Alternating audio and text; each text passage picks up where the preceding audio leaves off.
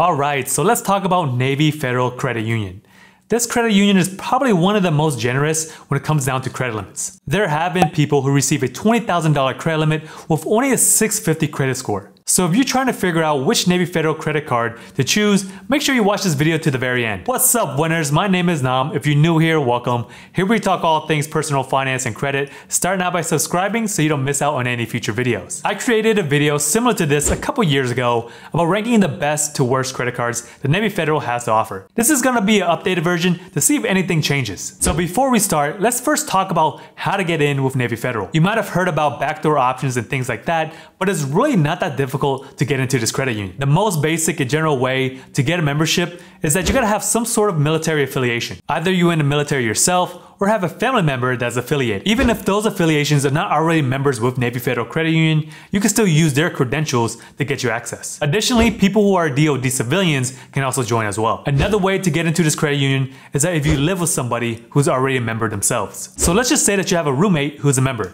You can piggyback off of their membership as long as you can show that you live at the same address. Now, once you become a member, let's talk about when you should apply for a credit card. There is no specific time range, so as soon as you become a member, you can apply for a credit card that same day. I know that some in the past said that you should be a member for 6 months to a year, but from what I've seen, it doesn't really make that much of a difference. If your credit is average or below average, you may want to wait a little bit longer before you establish a relationship before applying, but it is really up to you when you want to apply. Additionally, Navy Federal does have a feature that allows you to pre-qualify for credit cards. Now let's break down the tiers before I start listing them off. The S tier, it means superb, which means that this is a top of the line credit card.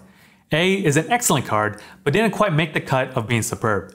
B is average, C is below average, and F is straight garbage, and you should not even apply for it. With all Navy Federal credit cards, you have a certain amount of perks that come along with them. You have 24/7 access to stateside member reps, no balance transfer or foreign transaction fees, the ability to freeze and unfreeze your card, lower APRs, zero liability, fraud notification, and you also get access to your FICO score. So with that out of the way, now let's get onto the list. The first credit card that we will be going over will be the Cash Rewards credit card. At the making of this video, you can earn $200 bonus cash back after you spend $2,000 within the first 90 days of the account opening. From an ROI standpoint, this gives you a 10% return, which is pretty standard amongst credit card bonuses. As for the reward system, this credit card gives you 1.5% cash back on all purchases. It's pretty straightforward, there's no points you gotta worry about, so whatever money that you spend, you just get a certain percentage back. Some other features and benefits includes no limits on rewards that you can earn, your rewards are not expired as long as the account remains open,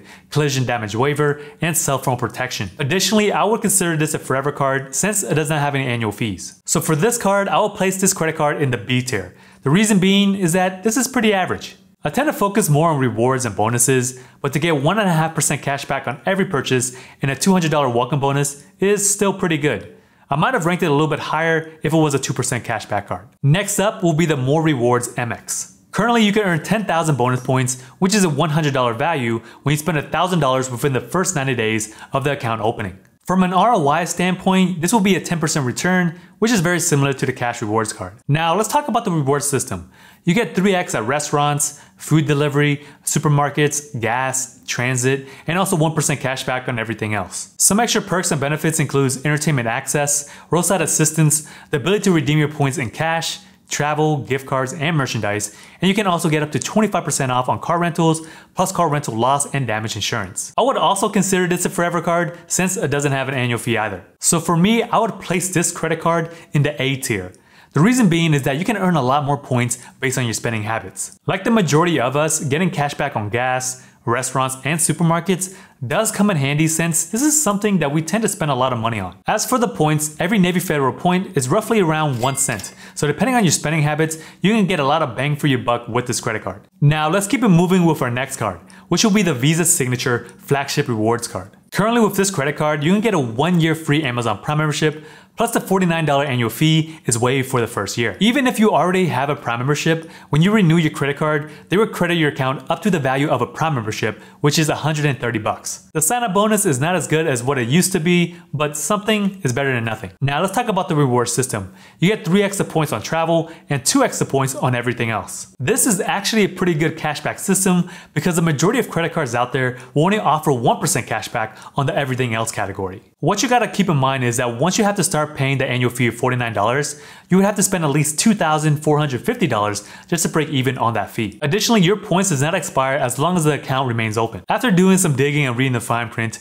you can start redeeming your points once you reach 100 for travel-related rewards. For example, once you rack up 50,000 points, this will be equivalent to a $500 airline ticket. Now, if you wanted to redeem your points for cash back, the minimum redemption level will be 5,000 points, which is equivalent to 50 bucks. I find this rather annoying since a lot of credit cards will allow you to redeem your points for cash back right away, and most may have a $25 threshold, but a $50 threshold, I would consider that to be pretty high. But what I did find interesting in the fine print is that you can redeem 4,900 points as a refund for your annual fee. So for the majority of credit cards out there that do have an annual fee, they will typically charge your account first, then you will be able to use your points as statement credit. You can receive a statement credit for $100 for global entry or $85 for TSA PreCheck. You also get worldwide automatic travel insurance, cell phone protection, and travel and emergency assistance. So for this credit card, I would place this in the S tier. The reason being is that if you were to get the Amazon cash value of $130, plus a statement credit for global entry and TSA PreCheck, this will be equivalent to around $230 in incentives. Since you get the annual fee waived for the first year, you should be good for the next 4 years given the value of those benefits. Getting 3x on travel and 2x on everything else is pretty dope. Most travel credit cards will never give you 2x on other expenses. Now moving on to the next credit card, which will be the Gold Rewards card. At the making of this video, there's currently no sign-up bonuses, but they do have a 0% introductory APR for purchases within the first 6 months. The reward system is fairly decent. With this credit card, you get 3x on restaurants, 2x on gas, and 1x on everything else. Some other additional benefits include no reward limits, cell phone protection, and you can redeem your points for cash, travel, gift cards, and merchandise. There are actually 2 variations to this credit card. There's a MasterCard version and a Visa version. After looking at the fine print, there's really not much of a difference. So for me personally, I would probably opt in for the Visa version just due to the fact that you can use it at wholesale clubs such as Costco. So for this credit card, I would place this in the B tier. The reason being is that having 0% APR for the first 6 months is alright, but it's really not all that spectacular. Most cards out there that will give you an introductory APR lasts anywhere between 12 to 18 months. And the thing with 0 APR that you have to keep in mind is that whenever you have a balance on your credit card, this will increase your credit utilization and it will negatively impact your credit score. So if you are thinking about making a big purchase and needed some extra time to pay it off, it would be nice to save on interest, but it's definitely not a habit that you would want to keep. So as for the reward system, it is fairly average. You get 3x on restaurants and 2x on gas, which is not bad, so B tier is pretty fair. Now let's keep it moving with our next credit card, which will be the Platinum card. The 2 things that this card has going for it is that you get 0 introductory APR on balance transfers for the first 12 months, and it has the lowest APR of the bunch, which can get as low as 5.99% depending on your creditworthiness. Additionally, whenever you do decide to do a balance transfer, you will not have to pay any balance transfer fee, which is great because it saves you anywhere between $3 to $5. Unfortunately, with this credit card, it does not have a reward system, but it does come with some additional features and benefits. This includes collision damage waiver, cell phone protection, travel and emergency assistance. I would place this credit card in the C tier. This is not necessarily a horrible credit card, but the only thing that's going for it is being a good emergency card. If you are in the middle of a pickle or need to save some money on interest, this card can help you out for the time being, but having balances on credit cards is never worth the money. I know I got a lot of hate last time because I ranked this credit card so low, but if you are consistently holding balances on your credit card, you should not be having a credit card. Credit card debt is one of the worst kinds of debts that you can have.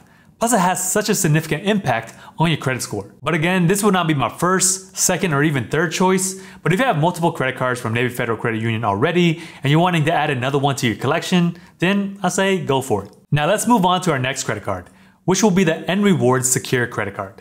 Since this is a secure credit card, this is mainly for those who are new to credit or looking to rebuild their credit. So how this card would work is that you need to deposit at least $200 into your membership savings account to back your spending. And once approved, they will hold on to that deposit into your account as your credit card's limit. Then you would just use that card just like any other credit card. Navy Federal says that after 3 months, you could be eligible for a credit limit increase that goes beyond your deposit.